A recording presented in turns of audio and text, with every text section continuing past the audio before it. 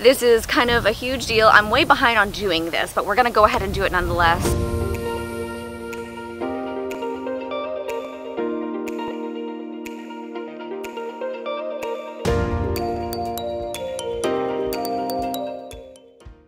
We're kind of celebrating our year of owning the property, and we have done so much on the property. I thought it'd be really cool to kind of do a side-by-side comparison to the changes that we've done. We've done a lot of work, including bringing the shed out to the property and working on the garden, and we're just gonna kind of step back and see how it looked before and how it looks now.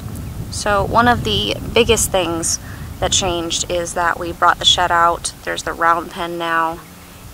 And then there's a camper there temporarily. We're gonna likely be selling it. We were supposed to move into it, but plans changed. And then of course the garden and the orchard and all that. Another big difference is, as you can see, the grass is lower, but we've been working on getting the weeds down. It's a lot better. This pasture used to be overtaken with dog fennel, and it's looking like our attempts at burst mowing the dog fennel down is working. So we're gonna keep working on that. We ran the cows and the horses on the pasture a little bit longer than we wanted to originally before winter set in and the grass went dormant, but it's coming back and we're gonna be good.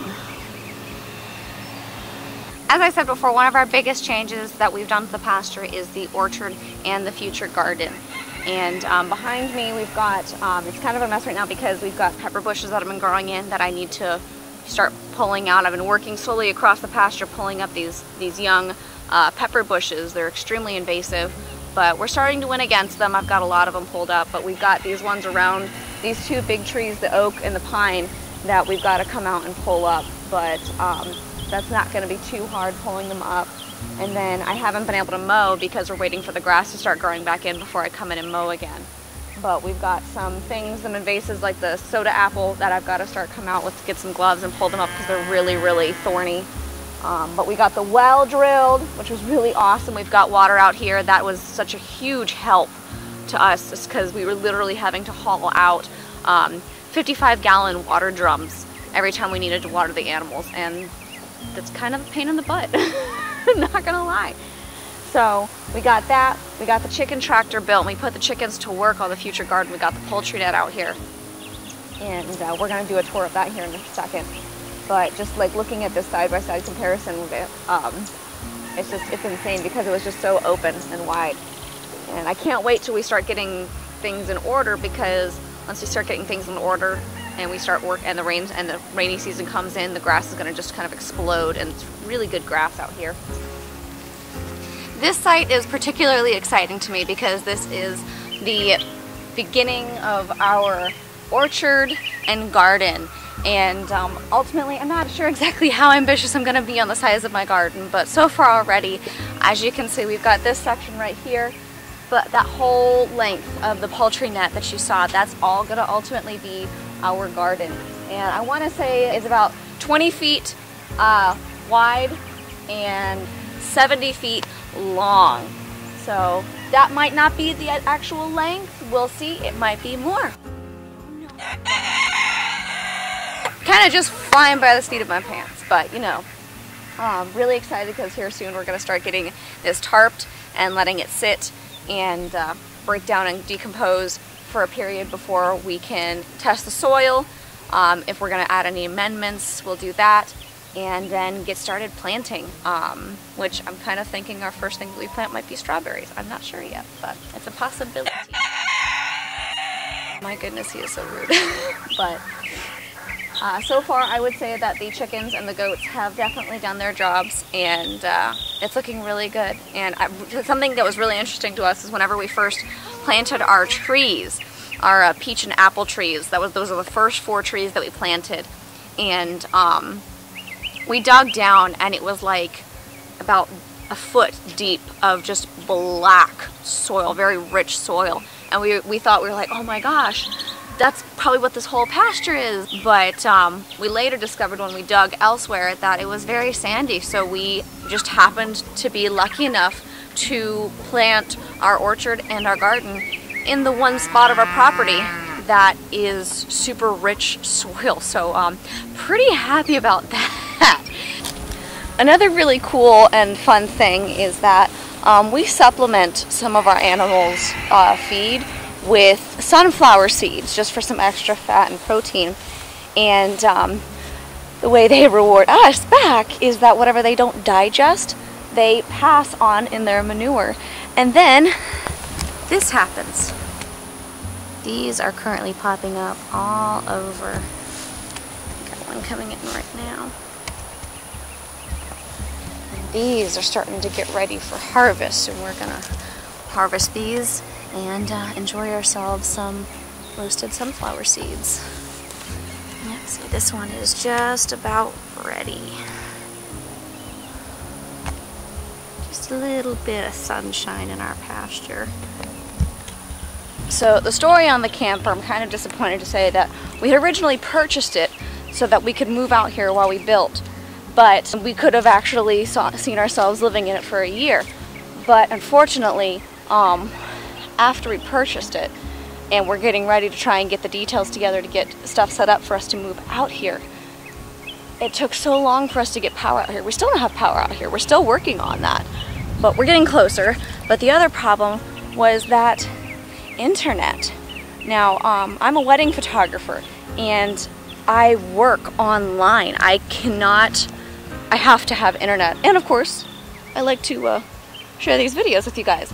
So if we couldn't have internet, we couldn't live there because I can't make money. So, because we couldn't get internet out here, we're no longer moving into that.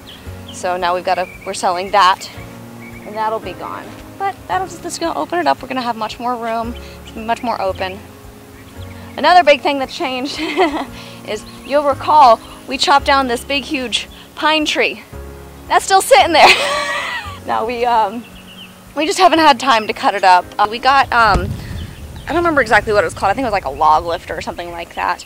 But we have to basically lift it up off the ground to chainsaw it. So we're just gonna cut it up and use it where we can use it. Unfortunately, we don't have access to a mill, so it's not really feasible for us to try and mill it and use it. Otherwise, I would totally love to mill it, because Lord knows we've got a lot of trees out here that are gonna have to ultimately come down, like a dead pine over here in the back. There's another dead pine.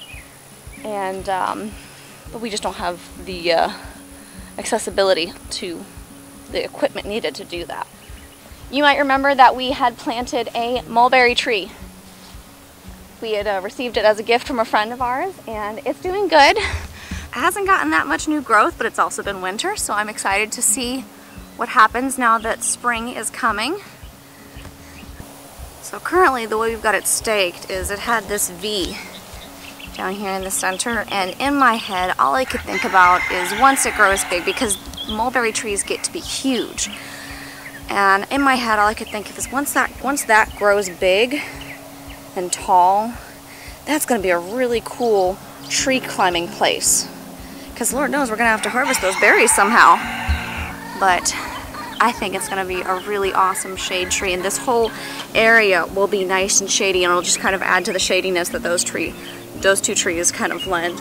So this area will be nice and shady because it's hot in Florida and you want that shade. So this will be, because this is going to be ultimately our backyard. It'll be nice and shady. So ultimately this area, that tree is going to be gone. That is an extremely huge pepper bush that had fallen over. And unfortunately, because a section of its roots still remained, it came back. So we got to get that pulled out, because that is extremely invasive, and that is right next to the wooded area. And then currently we have a fence running along here, and that is where the half of the herd is, where Lexi and Brutus currently are. Hi babies! There's babies. But those are also pepper bushes that are going to be getting ripped out. That is a creek, ditch. I'm not sure. I'm calling it a creek because I prefer creek over ditch. But there's a little one right there, and then there's a bunch of them right there. And we got to get those ripped out. Oh, they're excited. Hi, babies! Another huge change over the course of the last year is Lexi. Look at how big she's gotten. This is the little miniature Jersey heifer calf that was born early last year. Lexi Lou! Hi, Sassy Pants. She's still just as sassy. And there's Brutus. This path we came through here last time, and they've done a really good job of clearing this area out because this was really overgrown.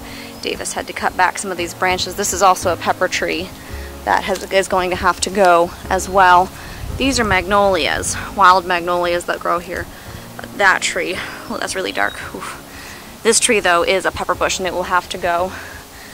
We had a really hard rain last night, so there is water in the creek, but that's still overgrown. We're gonna eventually get in here and start cleaning this out so that the water can flow better, and just controlling the invasives in here, because unfortunately that is a problem that we have to deal with. This all got really overtaken with clumping grass, and it's trying to make a start coming back. I gotta come through here and just brush that down. This back here, there's actually quite a few, there's a patch of blackberries back there that we are going to strategically clear rows into, and eventually this might be our location for bees, because we want to have honeybees. But this is just a nice little area where they can be, and they'll have blackberry, and maybe we'll plant something else back here, I'm not sure, but blackberry is a good start. We haven't done much work back here, just having the animals work back here.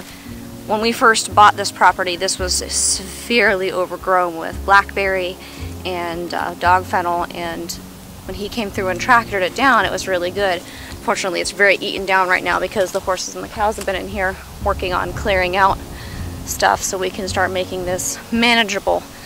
Right there is our other blackberry patch, and there's actually dewberries coming in right now. I'm really excited. But this area, we're gonna likely keep all the stuff around the wetlands. That this right here is the primary section of the wetlands, this clump of trees. We're gonna leave this mostly overgrown, let it just be natural. But this area surrounding it that's more dry, that we could use for pasture, we're gonna work on mowing a lot of the invasives down, clearing them out, and letting grass grow in.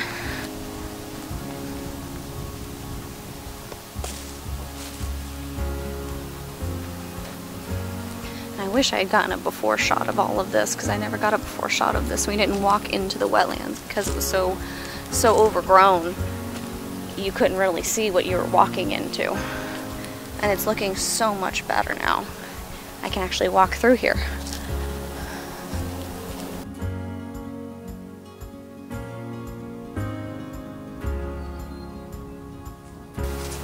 One of the biggest undertakings that we're going to have is clearing out a lot of this. I don't even know what this is exactly, but there's vines all over these trees in here, and we're going to have to clear those out. We've done so much out here, and there's still so much more to do, but I'm really excited for the changes that we're going to be seeing out here in the next year or two. It's going to be awesome.